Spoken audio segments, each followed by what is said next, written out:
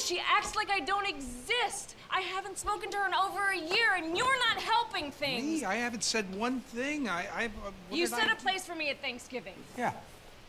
So every time she comes home from school, she sees you miserable and moping, and she blames me. I know she blames me. I know she does.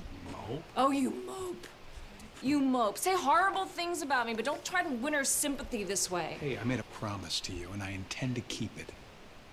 Oh, Jesus. Bill. That was a lifetime ago. I release you from your promise. Please. Go on with your life.